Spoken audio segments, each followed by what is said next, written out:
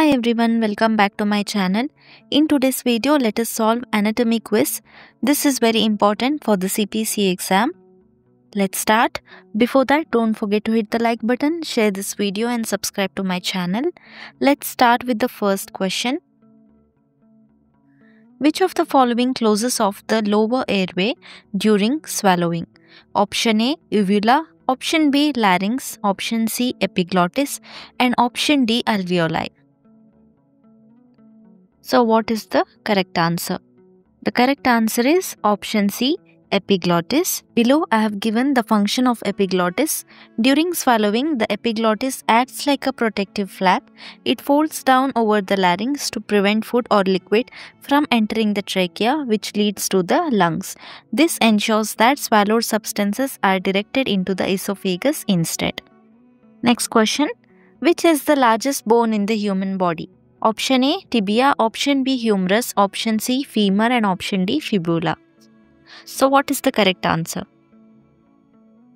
The largest bone in the human body is femur. Femur is the thigh bone. It is the longest and strongest bone in the human body.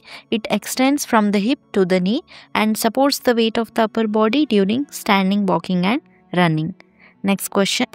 What is lunula? Option A, a crescent-shaped part of the nail.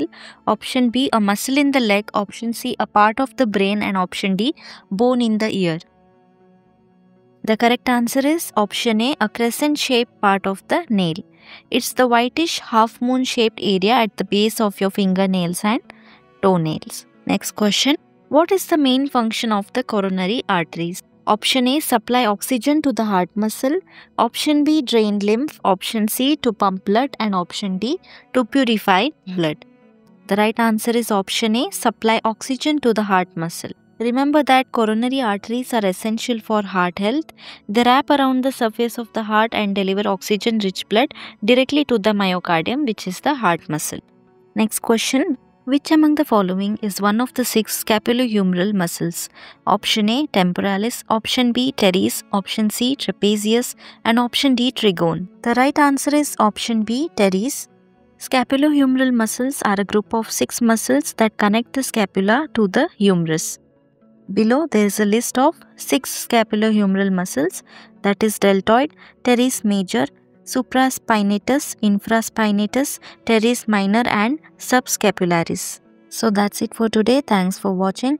Subscribe to my channel if you're preparing for the CPC exam and want to learn more about medical coding.